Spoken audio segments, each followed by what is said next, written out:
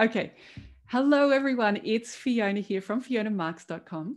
And I am so happy to be here with my colleague and fellow apprentice and fellow recent graduate, Fernando Raul Castro. Welcome.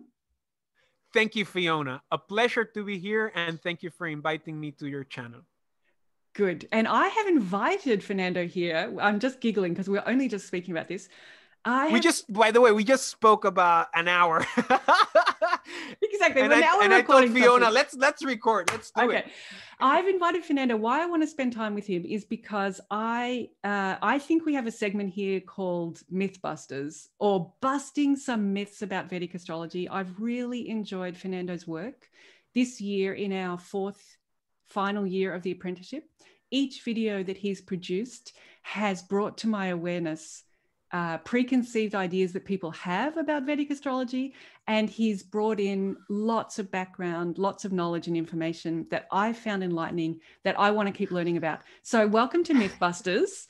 And to begin Mythbusters, I wanted to start our stories by, I can't help noticing that Fernando and I have a little yin-yang thing going on, and I want to invite Fernando to share his story of how he's come to astrology, because I think it may contrast quite greatly to mine, which has been to land out of nowhere into Ryan's apprenticeship, which I have faithfully done step by step without any other cross-pollination of any other astrological input. And I've come to astrology from an Ayurvedic and life coaching background. So I come very much from that relationship and neuro-linguistic programming, working with people background. And Fernando, can you tell us, how did you arrive at astrology? What drew you there, and what was your journey to where you are today? Well, it's more or less, I mean, what you just said is probably the same way as most people get into astrology, because I like astrology because it's really interdisciplinary. I think it's the most interdisciplinary discipline you can do. And at the same time, contrary to what most people believe, it is probably one of the most ancient fields of study of that human has, that humankind has. It was a science for many centuries, and it still is to a certain degree. Of course, it is not seen as such by the dominant paradigms today, but those two things there are very attractive in terms of my persona and how I came into how I came into astrology. Everybody knows astrology from horoscopes and all that, so I was exposed to astrology since a very young age. There is a presence of astrology in popular culture, in Latin American culture, pop culture. So, you were exposed to the idea of the 12 signs, the horoscopes, and all that. So astrology was always in my life in one way or another, but not, predominantly, you might say. I kind of became more exposed to it by 2010, 2011, more or less. I wanted to be a professor. Right. That was my goal. That was my goal in college. I wanted to be a professor. I wanted to do my PhD. I wanted to do a PhD on media ecology, like the idea of social sciences with communications, with a little bit of history and philosophy. And I had some experiences in terms of research and internships and all that. And I just fell from that because, academic life was not for me.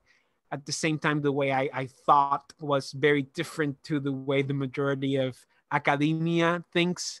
So I just reoriented myself, and I did other stuff. Parallel to that, I've always been in communications, in media and art. I acted, I had a band, I've been in movies, I've been in commercials. So I had that also going on. So there came a time where I said, well, how can I combine my interest in terms of media, of art, of acting, with my interest in history and philosophy, on academia. And, astrology came into my life. And sooner than later, I realized that, astrology is not the cartoon that most people are meant to believe. Is that correct? No, I don't know if that's the correct That's way to good. say it in English. Yes, Okay, yes, thank yes. you. So I just started with astrology and, basic stuff, the planets, the signs. Little by little, I became more acquainted to it. And there came a time in about 2014 that I said, okay, I'm going to do this seriously because I want to do it professionally. And I think I can do this. And I think I have a hack for it. I really like it because of the interdisciplinary nature, the idea of, being in the internet, which today is, an intrinsical part of being an astrologer in terms of your business and your persona, in terms of how you move the science and the art, right? So in 2014, I kind of got into it. And before that, you read books, you read the internet, you see videos, you see the Kapiel Rach videos, you see other videos from other Vedic astrologers, like Sam Jeppy was also one I saw a lot. But there comes a time where books and literature, gets you to a level, and then you have to look for a teacher. And I started taking classes with Mark Boney, who is an excellent Vedic astrologer. Recommend him forever and ever. He's probably he is probably the most prolific Western student from K.N. Rao. I started taking classes with him one by one. And in that process, I also started taking classes with Ryan in the apprenticeship program that he just started. And I was part of that initial batch. We were about 30 back then. And in the process, I also started doing consultations, but, without charging, right? We were just, exchanges and all that. And I started studying Vedic astrology because I wanted to study traditional astrology. And back then I thought, well, Vedic astrology is the real astrology, Vedic astrology is the real traditional astrology. I thought that, I believed that. And I believed that for a while. And little by little, I came to know other sort of stuff, right? And by 2017, I started my YouTube channel. And I started charging, and I started my website, and I kind of started my professional manifestation as an astrologer, right? Before that, I did practice, but I really wasn't business oriented in terms of charging and all that. But I started there, and for all those who are seeing the video who said, I want to do it professionally, I want to start charging, what I can recommend is just do it. Just do it, right? There's no formal way of you knowing you're ready. I would strongly recommend you start doing it by donations, starting doing it with your friends. Obviously, you can't stop learning. That is something that is intrinsic to the profession. And little by little, I created my channel, which orients toward a Spanish-speaking community, the Hispanic community worldwide. And what I started doing is that I started creating high-quality Vedic astrology content in Spanish because it was basically non-existent. There were people who were creating, especially a man of Peruvian descent who's called Ramanuja Das. He was actually a pioneer of Vedic astrology videos on YouTube, English or Spanish. He was uploading since 2007, something like that. And I started doing that, and I started getting more real in terms of, diversifying my astrological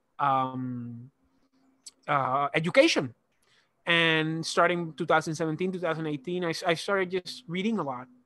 And by that time, I kind of concentrated more on Ryan. I had to leave Mark because of, financial obligations I had, which impeded me from, paying those courses. So, but I would strongly recommend him. He was very good, especially with his emphasis on classicism in terms of how Jyotisha is done with yogas and all that. And I kept with Ryan, and by 2018, 19, more 18 than anything else, I started shifting towards tropical astrology. and that opened the door towards other sorts of astrology, Hellenistic astrology, Perso-Arab astrology, and obviously medieval and Renaissance astrology of the European kind. And ever since then, I haven't stopped practicing. I haven't stopped learning. I upload 2 videos per week religiously since 2017. Actually, my channel is going to be 4 years old this January. Yay! And, this year I finally ended the course with Ryan, with you.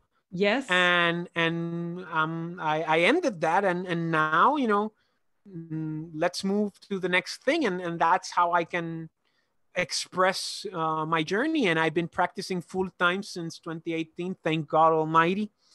And I'm really happy because it provides a lot of things that I was looking for in terms of my interests, and obviously my autonomy in terms of being my own boss, which I see it's something that is very predominant among male astrologers than anything else. That idea of being your own boss, of being the master of your own time, because in the end, the most important thing in life is time, and you have to understand that, how you're going to spend your time, how you're going to live your time. I mean, and either you're going to be an employee or you're going to be a boss, or you can be both.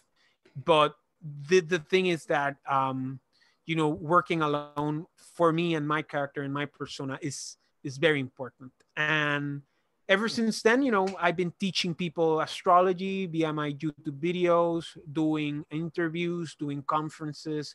And, I'm very happy where I'm at, and I'm very happy to see where it leads me to. That's great, Fernando. It's really good to hear your story, and our paths are not that different, and yet they are. So something to explore in coming videos. But I can really hear in your story this capacity that astrology has to be interdisciplinary, to bring in all of those interests and strengths, and to give you the voice. You are the professor, and it's of this enormous interdisciplinary field of astrology. So I'm very happy for you, and congratulations on finding your way through life to this place. I'm still working on it. I guess we're all doing that. Yeah. You're well on your way. All right. I'm going to sign off here and look forward to catching up with you, because already you've touched upon some of the themes which is why I've invited you. You touched upon diversifying.